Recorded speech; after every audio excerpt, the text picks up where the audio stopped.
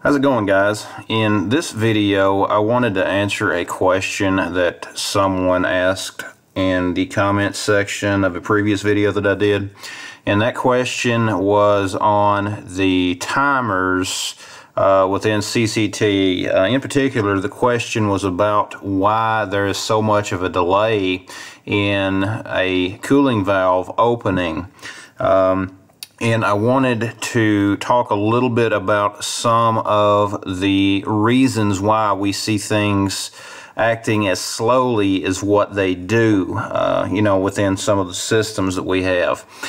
The thing about CCT that is generally used for the newer controllers is that it is a state-based program. And what I mean by that, as you'll see once we get into there, is each of the systems will have different modes. If you have, for example, like the thermostat in your house, you will have a switch on it generally, like for heating or for cooling and that sort of thing. And you actually have to manually switch the system from one or the other. Inside CCT, the programming is what actually does the switch. And what I'm actually going to do, we're actually going to look at a cooling output, since this is what we have had the question on. And now you guys are going to notice that the screen here, there are some different colors as far as some of these points, and if you do not know what that is, if you go to a particular output and you want to know some of the things that are influencing the function of that output, you can simply right click that and select show involvement. And then just to show you exactly what I've done, I'm going to turn that back off for that. This is generally what you would see when you come into your program.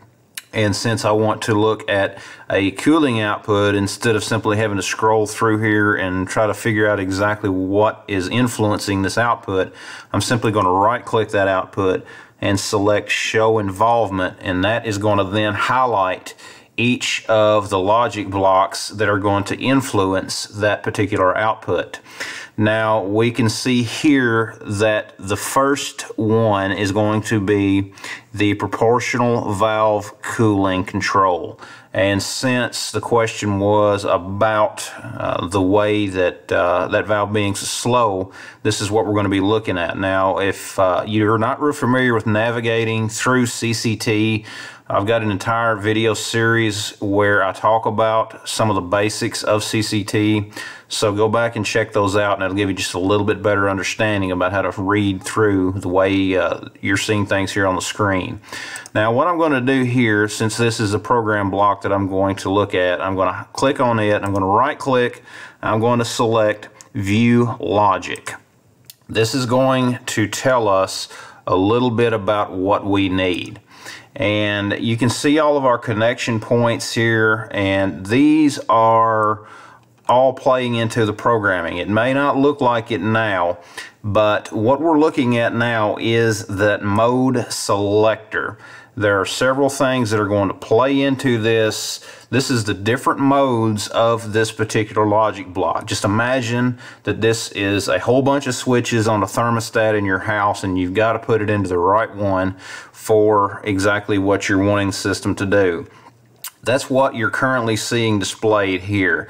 The way that we can tell which of these modes that we are looking at is by the color of this particular one that is right now lit up blue. If we were actually commissioned in, it would actually be lit up green.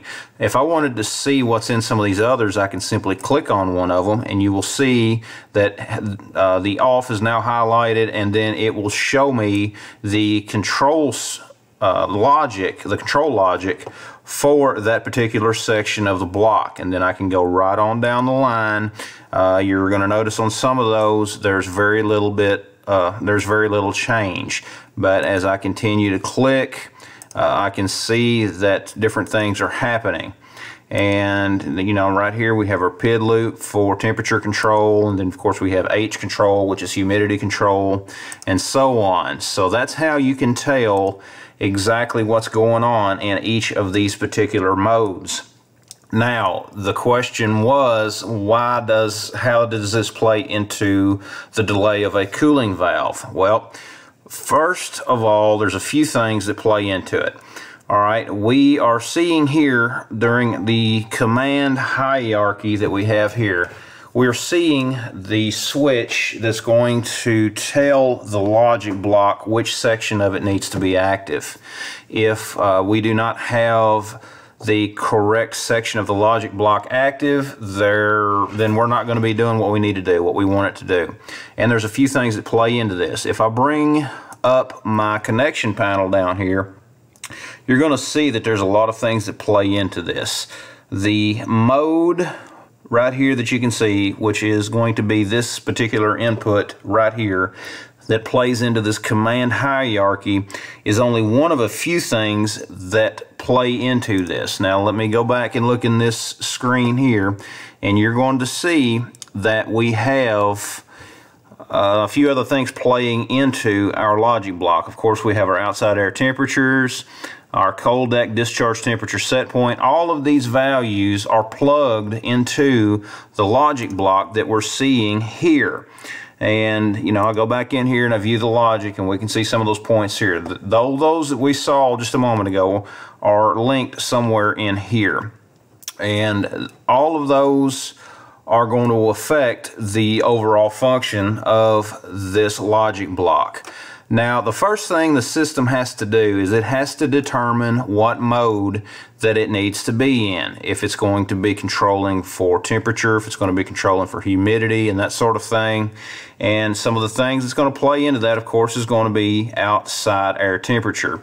You know, if you have a lockout on it, you know, if we're not going to run a chill water system, there's no need to run a cooling valve. You know, if for example, we generally will use a 55-degree outside air switchover temp from the time that we will use outside air to cool a building. Anything above that, that's when we're going to bring the chilled water valve into play. And the system is going to look at all of that. Now, before it even begins to open that valve, this logic block has to be in the correct mode. Once we have gone through some of the set point determinations, and once the logic has gone through some of the comparisons and things like that, to switch the block, you know, pulling in all of these other values, pulling in all of these other points right here in our cold deck temperature, all of these other values, once they are pulled into this, and the system decides, okay, you know, it's time to go into whatever mode that I need to be in.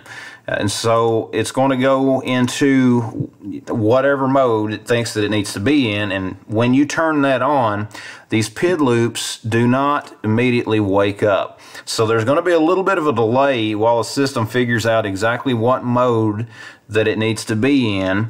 And once it does figure out the mode that it wants to be in, then it's, you know, once it switches it into that mode, the PID loop has got to wake up, basically. I mean, I've seen some of these things, especially in systems that have laid dormant for a good part of a season. You know, for example, we've got some steam systems that when we first bring the steam on, it takes those things 10 to 15 minutes before it's even going to move that steam valve on its own. You know, that's just the way that the programming is set up. And, you know, there are ways around that. I have written custom logic blocks that will eliminate a lot of the unnecessary processes, in my opinion. And, you know, it pushes the system to work a little bit faster.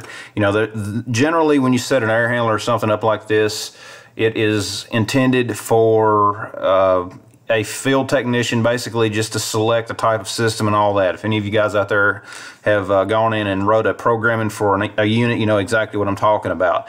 And there's really a lot of unnecessary things built into some of these default setups. And there's just no other way to put it. And you can go in and speed up the process of your system by writing the custom blocks and cutting out a lot of the stuff that's really unnecessary. In fact, this particular system, we do not have humidity control on it. Now, even though there is a block for it and that sort of thing, we do not have humidity control on this particular system. And that's another thing that can add a little bit of a delay. You know, if it goes to a process that is not even used, that just comes in as a default selection tree, you know, as you're going through the selection tree, you know, that's another thing that's going to play into your delay also. So there's several things that will affect the way your system functions, and as far as the valves and stuff, as far as how fast they're going to react. And you can also see in some systems, this one doesn't have it, but in some systems there will be actually like a rate limiter. Like if you do not want a value to change but so many times per minute or whatever, you can actually put that into some of these logic blocks kind of as a buffer instead of, for example, a static pressure controlled system where you're ramping up a VFD. You may not need that changing very rapidly. You know, with the way that the VAVs affect the system and things like that as they open up. There's a lot of things that can play into it, a lot of things that you can do to kind of help filter out some of the noise, I guess you could say, that can also cause a delay. But in general, to the guy that asked the question, I don't remember your name off the top of my head, sorry about that. But in general, what it may be is it's taking the system a little bit of time to decide what mode that it wants to be in. And then once the system has decided, then the PID loop has got to wake up and that sort of thing. And you can kind of get in there and play around with some of the numbers on the PID loops. Especially if it's set for automatic tuning, you may need to retune your system. Sometimes that can help. And a little trick that does help on some of these is simply to turn off the auto tuning. This one currently has the manual tuning set to false. You can let these run in auto tuning to where you get a very stable system, and then simply switch the tuning to manual. And that way it kind of locks those numbers in, and you don't have to worry about them changing on their own. It's going to react very similar each time. There's not going to be a lot of difference in the way that the system reacts. But anyways, I just wanted to throw this out there to you. I hope this helps. It's really hard to know exactly what the particular cause could be. There are ways of timing outputs and that sort of thing, but there's just, like I said, a lot of things that play into it. But anyways, I hope it helps. Thanks for watching, guys. I'd appreciate it if you would check out the links down in the description. Be sure to leave any questions that you have down in the comments below. Check out the rest of the videos on the channel, and we will see you next time.